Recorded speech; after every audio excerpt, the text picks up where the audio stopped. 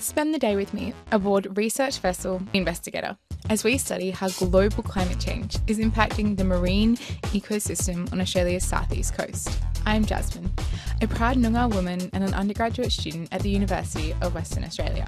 I'm joining the South East Australian Marine Ecosystem Survey voyage through the CSIRO Indigenous Time at Sea Scholarship. Before work, I have brekkie and hit the gym.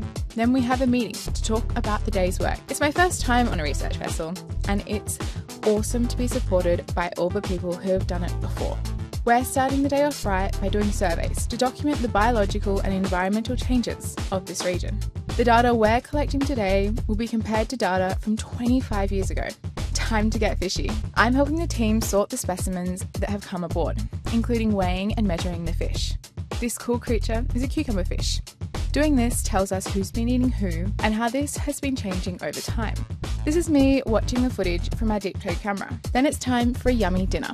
Honestly, I'm totally hooked. Watching the ocean experts working together is seriously inspiring. Their passion for using science to protect the planet and inform decision making is awe-inspiring. Now it's time to hit the hay before doing it all again tomorrow. Thanks for spending the day with me.